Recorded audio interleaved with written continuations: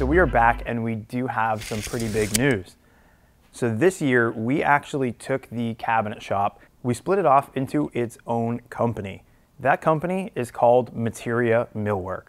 So going forward, all of the NS Builders cabinetry will be under the Materia brand name.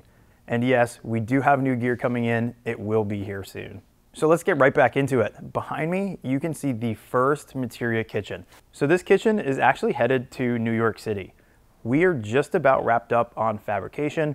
The boys have been grinding here in the shop, getting this kitchen done so we can get it to the finisher and hit our schedule. We do have to plan a lot more on the logistics side to get this kitchen from our shop here in Boston all the way to New York City. We have an install crew that we're planning with, the general contractor, the other subcontractors that are working there in the field currently, and transportation getting this from here to New York. This is the first time that we are showing you guys this particular kitchen.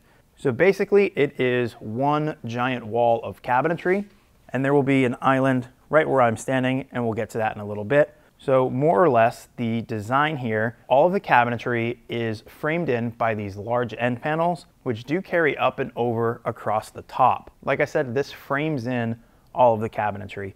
So starting on the far end, we do have the refrigerator and freezer columns. The freezer door is currently not propped up over here yet, but we wanted to make sure that we were laying everything out 100% here in the shop before it even goes to finish. That way we're not finding any inconsistencies in the field later on once we're several hours away from our shop. So all of these doors that you see here are going to be painted a white color. So above the fridge, we just have some standard cabinetry, and that kind of follows along with this deep but short cabinetry all the way across the top into this other tower on the other end here, which has just some adjustable shelving in the top with the built-in oven fitting into this space here.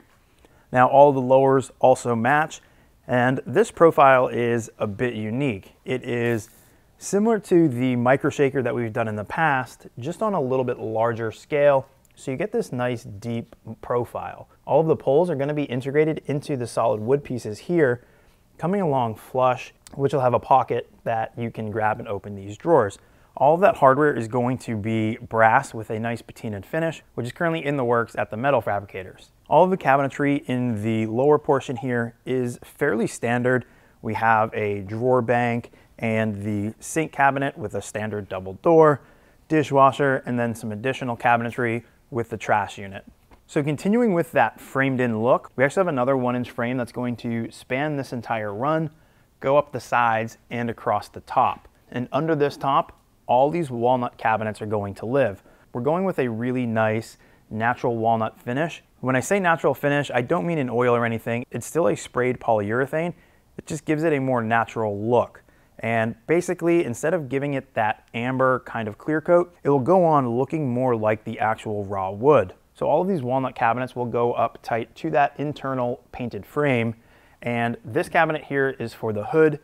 This is actually upside down. It will get spun around and raised up to that same height with the insert going in below. One of the unique things about this particular hood is the way that this hood is mounted. It can't mount to the wall, it actually mounts to the inside frame. But here we didn't want to have a lift up door or a removable front panel, something that was gonna break up this nice sharp miter and that continuous grain pattern. So we came up with a different way to make this hood with the miters but still have it be removable. And for that, we're actually going to use cleats that are mounted to either side of these cases. So this here is that cleat system. So this panel here will get mounted to the side of the cabinet. There's one for both sides. This lower portion here is visible, so we want to make sure that that stays the same walnut as everything else. And this cleat here allows us to mount this frame, which will hold the insert, directly to this cleat on both sides, as well as the back wall. We have these notches in the actual hood face itself. The cleats are going to rest right in between here, with most of the weight of the actual hood resting right on that cleat. Now keep in mind, these end panels get mounted directly to the side of this cabinet. That allows us to support the cleat on 3 sides and keep our reveals in the front between the door and the actual hood, while keeping the door flush with the end panel in the lower area. So I know this sounds a little bit confusing, but let me grab a drill and give you a better idea of what I'm talking about here. So just for finishing purposes, we put these braces on so that this thin piece here doesn't break during transit or while at the finisher. So the idea here is that this panel, once it's mounted to the actual side of the case, will receive this cleat as so. But keep in mind, this is going to be fixed and the hood will slide in from the front right over these cleats. So the cleat on the side of this end panel is also going to be mounted to the frame that supports the hood insert that spans across the entire length of the hood cabinet and also secures back to the wall, securing our insert, allowing us to set it up, access it without having any of the cabinetry in our way. Now keep in mind, this is upside down, so this lower portion here is going to be seen on the side of that range when you are cooking, and the door does line up flush with the edge of this panel. So hopefully that clarifies some of the trickiness with this hood and why we did it that way. The rest of the upper cabinets here are just standard adjustable shelving behind these walnut doors. You may be wondering what this white tape is and why it's all over our walnut cabinetry. This is because all of the veneers that we used here in this kitchen, we hand stitched here in the shop ourselves. What does that mean exactly? Well, when we buy our veneers, we're not buying them pre-glued on sheets of plywood or MDF. We're actually buying loose leaf veneers. They're completely raw wood, very thin as the name suggests, and we book match them and join them together with this white tape here in our shop and then lay them up onto the actual panels to make the doors from. So as I mentioned, all of the walnut here on the hood is all hand stitched. And when we go over to the island, all of that walnut is as well. And the nice part about that is all of these flitches match, so the graining is consistent throughout the entire project, as is the color and tone. Removing this tape is pretty simple. There's a couple different ways you can do it. When this tape is applied, it's actually moisture activated. So when we're putting this tape on, we have to use a wet rag to moisten the tape and then apply it. That same process can be reversed to peel the tape off, but typically we just sand right over it as we would sand the panels normally. As with any veneer, whether it's already applied to the sheet good that you purchased or if you're doing it yourself, you want to make sure that you're not burning through the veneer and exposing that substrate. The last thing with these uppers, they all get an under cabinet skin with an integrated light rail. So with all of these walnut cabinets, all of our doors are standard 1-inch thick.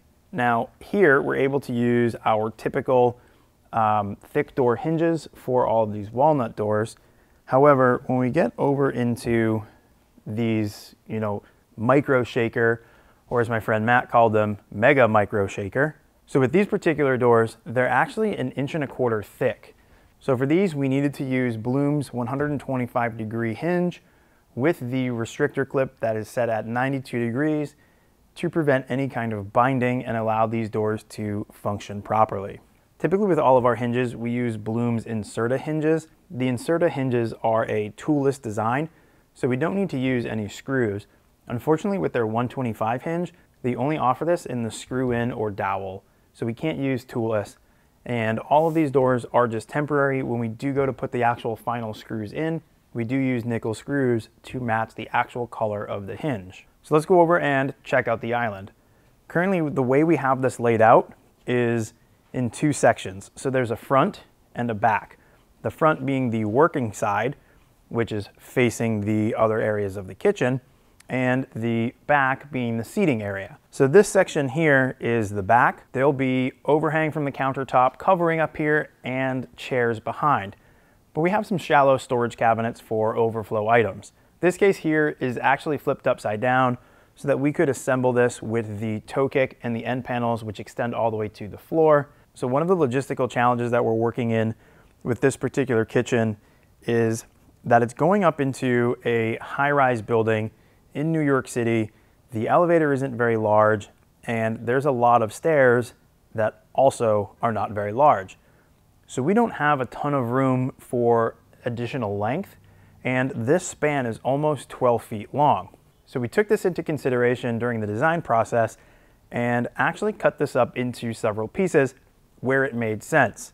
So both the top frame piece and the bottom frame piece will have these intentional gaps that follow along with the seams in the doors, breaking it up, giving it a consistent look, allowing the grain to still match, and allowing us to get these pieces into much more manageable sizes that will fit in the elevator or up the stairs. As you can see, looking through all of these pieces, like I had mentioned earlier, every piece is hand stitched and matched all the way across. And this is the same for both this side of the island and the other side of the island, as well as the upper cabinets. But why are these two different colors? So I mentioned we get all of our veneers in raw form.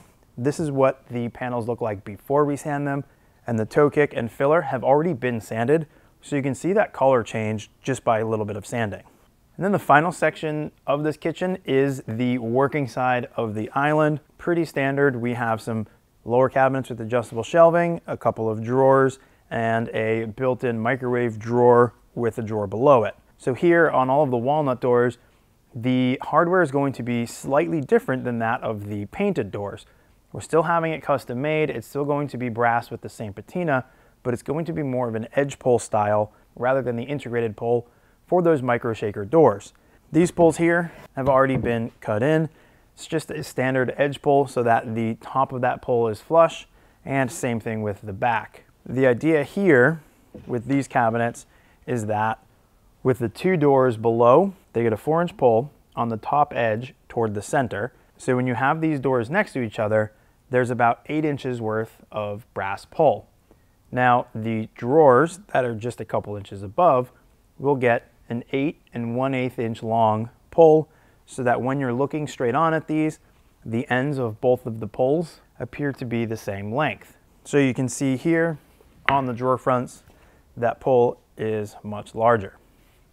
And that's going to wrap it up for this kitchen, for this episode of Revealed.